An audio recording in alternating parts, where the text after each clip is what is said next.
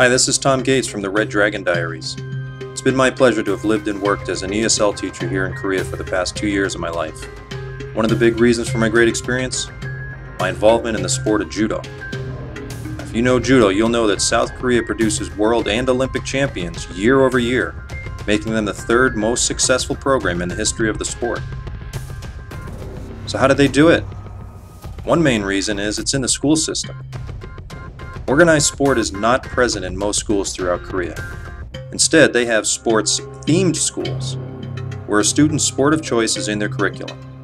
Sometimes they even live at the school. They eat, sleep, breathe, and study judo. And these programs start early, in elementary school. If you're from a Western culture, you probably wonder what this whole concept is even like. Well, here's an example. This is Yangjungmo Sports Complex in Busan. I was invited here to watch a collective practice of some of the top elementary and middle school judo programs in the city. This is where the development of tomorrow's great Korean champion begins.